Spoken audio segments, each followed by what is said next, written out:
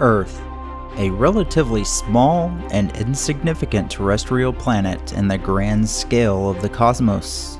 But there is one feature that makes this world truly special. Looming beneath its protective atmosphere, simple and complex organisms thrive. For billions of years, evolution has shaped the inhabitants of Earth, eventually creating sentient life, capable of grasping the complexities of the universe.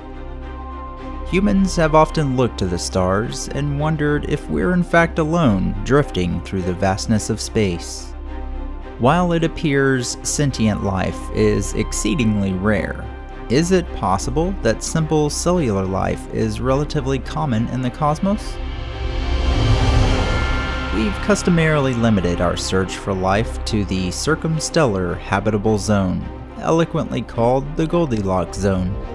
This is a range of orbits around a star that provides enough radiant energy to support liquid water on the surface of a planet, given sufficient atmospheric pressure. Several factors are considered for calculating the habitable zone, the most important being the size and type of star. Hotter stars will push the habitable zone further out, whereas cooler stars will require planets orbiting much closer to remain within this zone. For our solar system, the inner edge is around 142 million kilometers from the Sun. The outer edge is around 240 million kilometers. That puts Earth barely within the inner edge of the habitable zone, and Mars beyond the outer fringe. Incredibly, scientists are speculating about the existence of life on an exotic world quietly orbiting through the outer solar system. With a dense, planet-like atmosphere rich in nitrogen, weather that produces methane rain, and stable bodies of liquid on the surface, Saturn's moon, Titan, is the most unique and exciting world in our solar system. This orange moon is a frozen yet flammable world with hundreds of times more liquid hydrocarbons than all the known oil and natural gas reserves on Earth. So why are we considering the existence of life on Titan? After all, it's almost 1.5 billion kilometers away from the Sun, well outside of the habitable zone. So far, in fact, that sunlight traveling at, well, the speed of light takes over an hour to reach Titan, and temperatures on the surface are cold enough to make Antarctica seem like a tropical paradise. Nevertheless, astonishing discoveries now suggest that given the right elements, cellular life might thrive in these frigid conditions.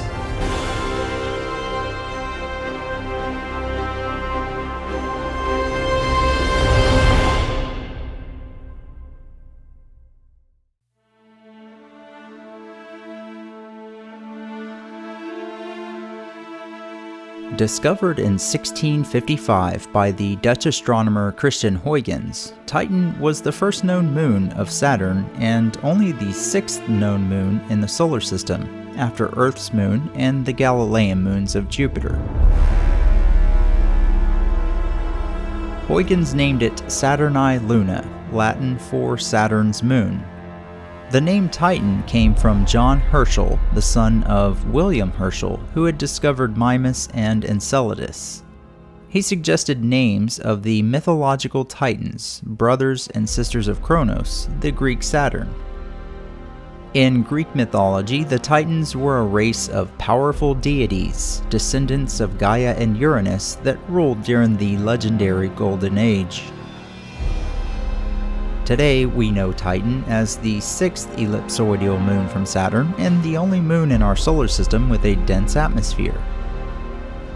Compared to the other major moons of Saturn, Titan truly lives up to its name. Rhea is the closest in size, but it's still 3 times smaller. Evidence suggests that during the formation of Saturn, any large moons were either absorbed by dramatic collisions or simply ejected from their orbits while passing too closely to the mighty Titan. Both Rhea and Iapetus are believed to be the remnants from spectacular collisions early in Titan's history.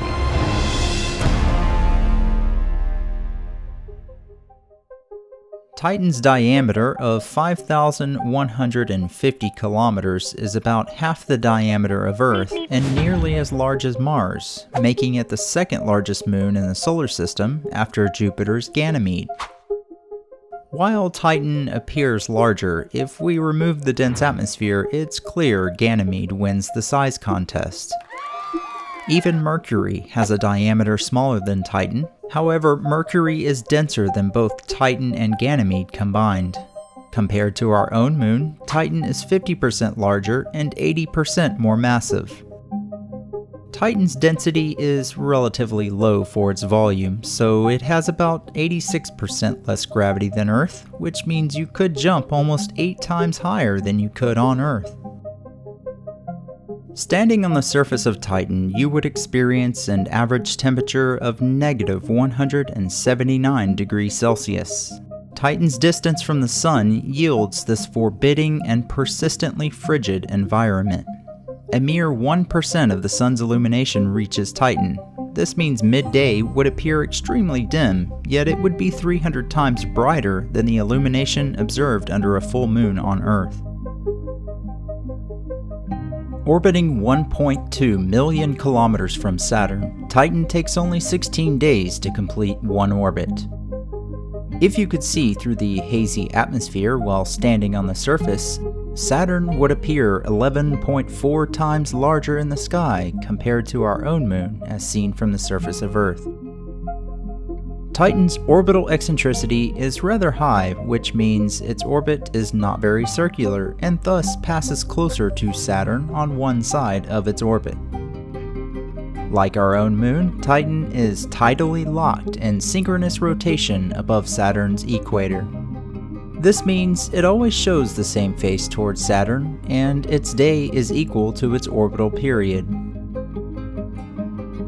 Composed of half water ice and half rocky material, Titan has a bulk density of 1.88 grams per centimeter cube.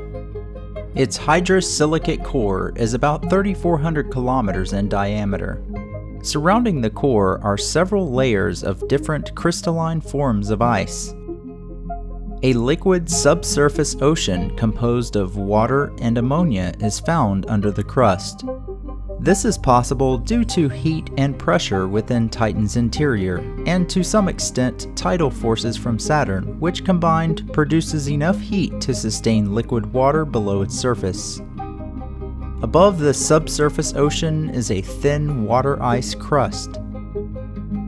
On Earth, the crust sits on top of the upper mantle, which is made up of hot, high-pressure rock that slowly flows over long periods of time, causing land masses to shift as they have since the time of Pangaea. On Titan, however, surface features shifted by 30 kilometers over a period of only 2 years. This indicates the crust of Titan is not attached to the interior. Instead, it actually floats atop a global ocean.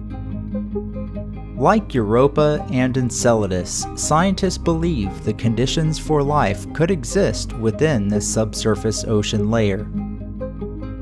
Here on Earth, we find life thriving around hydrothermal vents in the deepest parts of the ocean where no sunlight penetrates.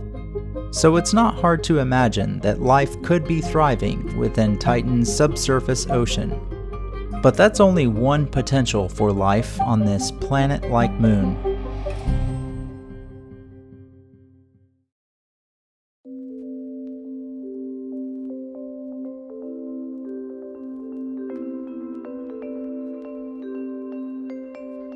Titan's thick orange atmosphere is the most distinguishable feature we can see from space.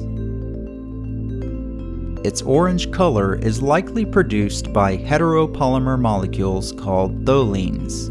These are tar-like organic precipitates that are thought to form in reactions resulting from the sun's photolysis of methane in Titan's nitrogen-rich atmosphere. While tholins are not found on modern-day Earth, they are rather abundant on icy moons in the outer solar system. Evidence suggests that tholins may facilitate the formation of prebiotic chemistry. This could have a significant implication of the origins of life. Composed of 98.4% nitrogen, Titan has the only nitrogen-rich atmosphere in the solar system aside from Earth. The remaining 1.6% is composed of mostly methane and a little hydrogen. With no oxygen in the atmosphere, you wouldn't be able to breathe on Titan though. There are trace amounts of other hydrocarbons like ethane, acetylene, propane, and other gases such as argon, helium, and even hydrogen cyanide. Titan's atmosphere is 2 times thicker than Earth's atmosphere and about 7.3 times more massive on a per surface area basis. Standing on the surface, you'd feel about 50% more pressure than you would on Earth. That's equivalent to the pressure you'd feel when diving 15 feet underwater on Earth. As a result, you would not require a pressure suit to survive on Titan, but you would need oxygen to breathe, and without an insulated suit, you would freeze where you stood in seconds. Given Titan's thick atmosphere and low gravity, you could fly like a bird with a set of wings strapped to your arms. The physical exertion required might be similar to swimming through water on Earth. Surely this knowledge would greatly have been appreciated for those who attempted such comical feats a century ago on Earth.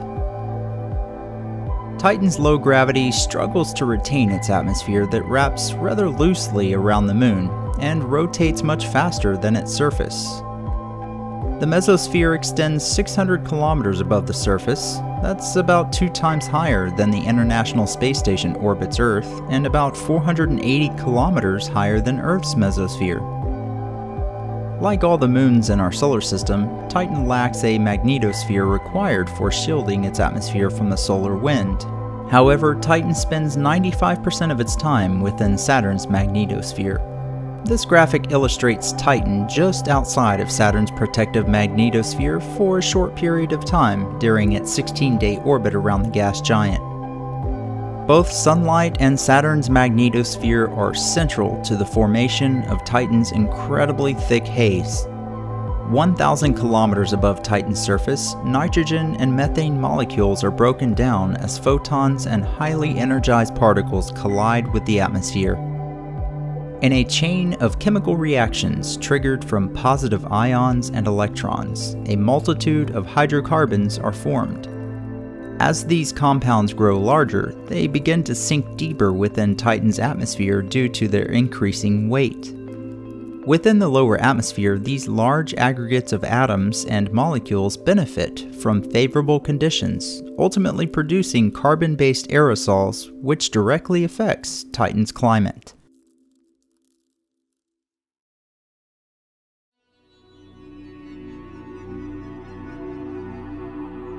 Titan's climate is uniquely regulated by the presence of conflicting environmental effects. Atmospheric methane creates a greenhouse effect on the surface, without which Titan would be far colder. Conversely, carbon-based aerosols that produce the thick atmospheric haze contributes to an anti-greenhouse effect. This in turn reflects 90% of sunlight back into space, canceling a portion of the greenhouse effect and making its surface significantly colder than its upper atmosphere. Seasons ebb and flow on Titan, each lasting about 7.5 Earth years. When the Cassini spacecraft arrived at Saturn in 2005, Titan's North Pole was in the middle of winter. By the end of its mission, Cassini witnessed the seasons change as the North Pole emerged into the light of spring and the South Pole transitioned into fall. During this seasonal change, scientists discovered a monstrous ice cloud over the South Pole. Interestingly, this cloud formed in the stratosphere, a stable region high above the troposphere where the active weather layer is found. Global winds in Titan's stratosphere transport gases from the pole in the warm hemisphere to the pole in the cold hemisphere. At the cold pole, the warm air sinks in a process known as subsidence. The sinking gases, a mixture of smog-like hydrocarbons and nitrogen-bearing chemicals called nitriles, encounter colder and colder temperatures on the way down. Different gases will condense at different temperatures, resulting in a layering of clouds over a range of altitudes. At an altitude of 200 kilometers, a noxious ice cloud was also observed above the South Pole. Experiments determined that the exotic ice cloud is a combination of hydrogen cyanide and the large ring-shaped chemical benzene. The two chemicals appear to have condensed at the same time to form ice particles, rather than one being layered on top of the other. Drifting below these exotic cloud formations are methane rain clouds that form in a remarkably similar way as clouds do on Earth. As liquid methane evaporates from the surface, clouds are formed when it reaches an altitude where the combination of temperature and air pressure is right for condensation. Typically, only 1% of Titan is covered by clouds, though outbursts of rapid cloud expansion by 8% has occurred. As the clouds accumulate, thick droplets of liquid methane rain down, giving rise to surface features strikingly similar to Earth.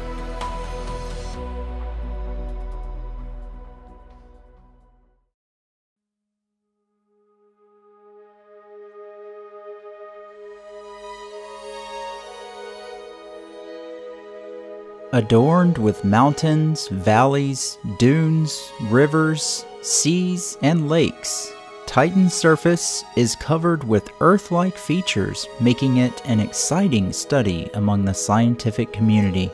Yet there are surprisingly bizarre characteristics on its surface. Instead of sand or dirt, Titan's surface is covered by non-silicate granules. The granules are essentially plastics formed in the atmosphere as hydrocarbons produce longer chain molecules that fall to the surface. These include propylene, which is found in common household plastics we use every day. A rather peculiar phenomenon indicates these granules are electrically charged. Sand dunes on Earth are shaped in the direction the wind blows, but Titan's dunes are curiously formed in the opposite direction of the prevailing winds. When strong winds disturb the non-silicate granules on the surface, an electrostatic charge is produced as the grains collide with each other. This charge provides enough cohesion that the grains can stick together for months at a time, particularly because of Titan's low gravity. Scientists compare this to the same effect you might observe with packing peanuts in shipping boxes. If you've ever stuck your arm in a pile of packing peanuts, you probably noticed that some of them stuck to your arm due to a frictional charge. The same effect can be observed if you rub a balloon against your hair. The electrostatic charge lifts your hair up as you pull the balloon away. Unlike many of the moons in our solar system, Titan's surface is relatively smooth with few impact craters. There's a couple of reasons for this. Firstly, Titan's thick atmosphere destroys most objects colliding with it before they can ever reach the surface. And second, it's believed geological processes may have reshaped Titan's surface. Although Titan has been around since the formation of the solar system 4.5 billion years ago, its surface is much younger. Because Titan is so cold, evidence suggests that cryovolcanoes are the force reshaping Titan's surface. Unlike volcanoes on Earth that erupt hot magma, these things eject volatiles such as water, ammonia, or methane.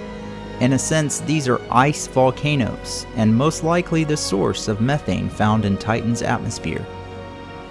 An area of the surface known as the Xanadu region is a large, reflective equatorial area about the size of Australia. It's filled with hills and cut by valleys and chasms. After hitching a ride on the Cassini spacecraft, the Huygens space probe landed on the surface of Titan near the Xanadu region on January 14, 2005. Taking 3 hours to descend through Titan's thick atmosphere, Huygens became the first probe to land in the outer solar system, and the only probe to land on a moon other than our own. It sent back data and images for about 90 minutes after touchdown and remains the most distant landing of any human-made craft. Although no lakes or oceans were seen from Huygens images, it appears to have landed in a dried-up lakebed. The rounded stones seen in front of Huygens' camera are strikingly similar to river stones on Earth that are shaped by flowing water. Scientists believe the landing site is covered by liquid methane during seasonal rains, but as the seasons change, sunlight evaporates the liquid, leading to the dry lakebed seen in these images. Titan also features mountains on its surface. Radar altimetry suggests height variation is low, typically no more than 150 meters. Occasional elevation changes of 500 meters have been discovered, and Titan has mountains that sometimes reach several hundred meters to more than 1 kilometer in height. While stunningly beautiful, mountains are relatively common, but the incredible discovery of flowing liquid on the surface shatters any commonality with other worlds besides Earth.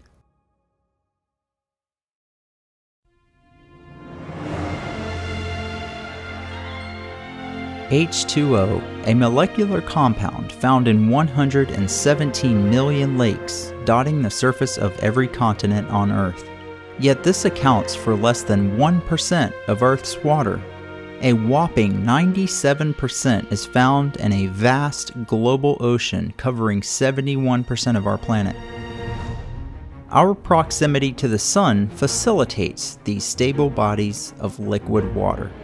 Oceans and lakes filled with water are so familiar to us that Titan challenges our wildest imagination as the only other home in our solar system to hold stable bodies of liquid on its surface. But unlike Earth, Titan's lakes and seas are not filled with water. When the Cassini spacecraft began studying the Saturnian system in 2004, it observed a dark feature near Titan's south pole called Ontario Lacus. This was later confirmed to be a hydrocarbon lake filled with liquid methane, ethane, and propane, the main components found in natural gas. Ontario Lacus is the largest lake found in Titan's southern hemisphere. Lacus is of course Latin for lake. Radar measurements indicate the average depth of Ontario Lacus is extremely shallow, ranging from 40 centimeters to 3 meters, and a maximum depth of 7 meters, or about 23 feet. With methane being an extremely flammable compound in the presence of oxygen, it's difficult to imagine this stuff lapping against a lakeshore as water does on Earth. It's certainly a good thing Titan's atmosphere is lacking oxygen. When Titan's North Pole emerged from 15 years of winter darkness, Cassini discovered a lake called Jingpo Lacus. This stunning photo of the infrared's peculiar reflection was captured by Cassini as sunlight was reflected off the surface of the lake. Dozens of smaller lakes have been discovered in Titan's North Pole region, some of them up to 50 kilometers across. It seems the lack of sunlight in Titan's polar region prevents this rather high concentration of lakes from evaporating. But lakes aren't the only surprise found on Titan's surface. It also has 3 seas of liquid methane. Located near the North Pole, Ligeia Mare is the second largest sea on Titan.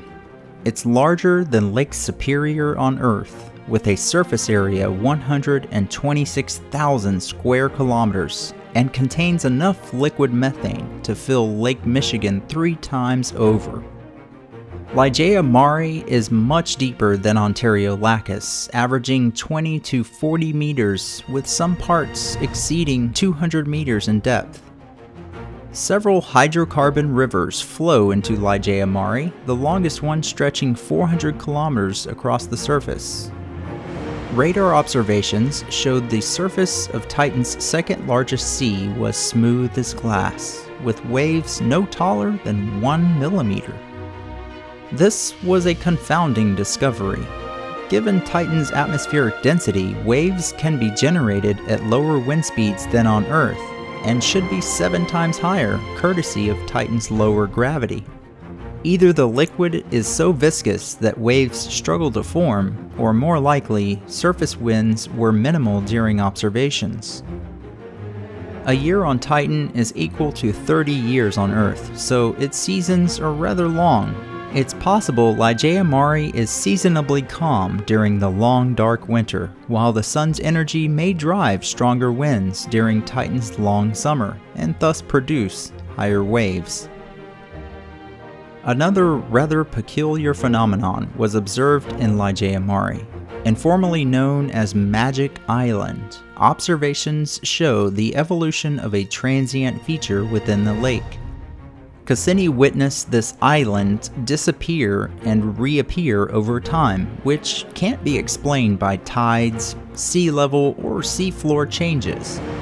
We're not sure, but scientists speculate that nitrogen bubbles formed in Titan's oceans sit on the surface for a period of time, creating a temporary island that eventually dissipates. Titan's largest sea is also found in the North Polar region. The Kraken Mare is 400,000 square kilometers. That's almost the same size as Texas. Named after the legendary sea monster, Kraken Mare is split in two parts, with a strait connecting each side that's roughly the same size as the Strait of Gibraltar. Because of Titan's orbital eccentricity, it experiences more tidal forces from Saturn as it passes closest to the planet. This may cause tides of 1 meter, generating strong currents and whirlpools in the strait, affectionately nicknamed the Throat of Kraken.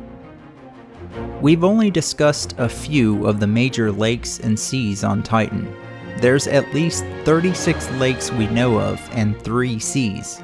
Together, they contain 300 times the volume of oil reserves on Earth. While Titan's lakes and seas are incredibly intriguing, the most exciting part is the possibility of life thriving within them.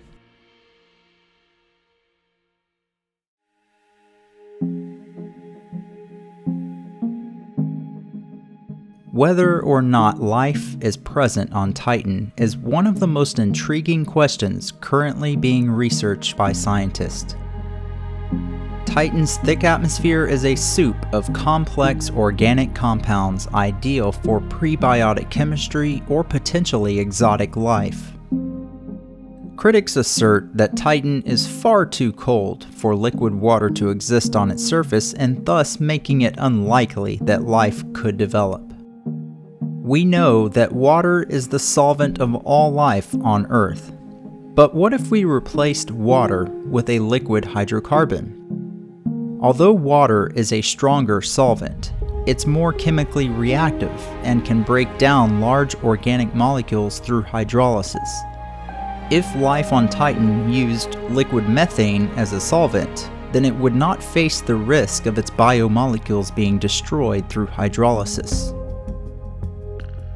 Life forms living in Titan's rivers, lakes, or seas of liquid hydrocarbons would intake hydrogen in place of oxygen, react it with acetylene instead of glucose, and produce methane instead of carbon dioxide. By comparison, some methanogens on Earth obtain energy by reacting hydrogen with carbon dioxide, producing methane and water. If methanogenic life existed in sufficient numbers, then a measurable effect of the hydrogen in Titan's atmosphere should be observed. Curiously, scientists have found levels of hydrogen and acetylene near the surface to be much lower than expected. The physics of diffusion causes the higher concentration of hydrogen in Titan's upper atmosphere to flow downward at a rate of 1,025 molecules per second. But near the surface, the downward flowing hydrogen apparently disappears. Could this be the result of methanogenic life consuming hydrogen on Titan's surface? While this discovery suggests a real potential for life on Titan, some scientists caution that other explanations like human error or meteorological processes are more likely. It's also possible that a mineral catalyst is present that enables hydrogen and acetylene to react chemically. But we don't know of any such catalyst to date, and the discovery of one might be more surprising than if we actually did find life on Titan. Assuming life did arise on Titan, how could it form a stable cell without liquid water? On Earth, cells rely on a phospholipid bilayer, the protective structure that separates the inside of the cell from the outside world. These fatty molecules require water to exist. Scientists began looking for compounds that could allow cellular life to thrive in Titan's methane lakes and seas. They found the organic compound acrylonitrile could form a hollow microscopic sphere that they dubbed an azotozone. This protective sheet would provide the separation necessary for a stable cell membrane. As it turns out, astronomers have discovered a lot of this stuff in Titan's atmosphere while observing it from the ALMA Observatory in Chile.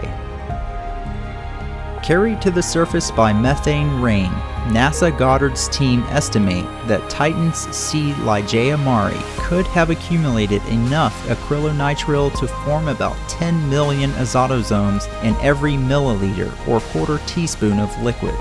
That's compared to roughly 1 million bacteria per milliliter of coastal ocean water on Earth. Further studies of Titan's atmospheric gases found something miraculous. When energy was applied to a combination of the same gases found on Titan, some of the compounds produced included the 5 nucleotide bases that constitute the building blocks of DNA and RNA, as well as amino acids, the building blocks of protein.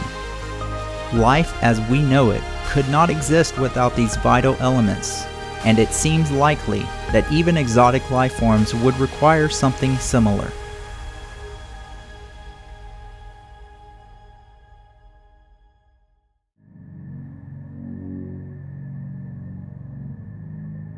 All the evidence suggests an exciting potential for life to arise and thrive in Titan's adverse environment.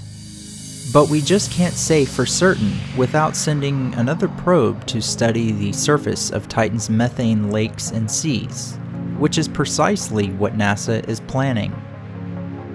The most exciting idea involves a submersible autonomous vehicle.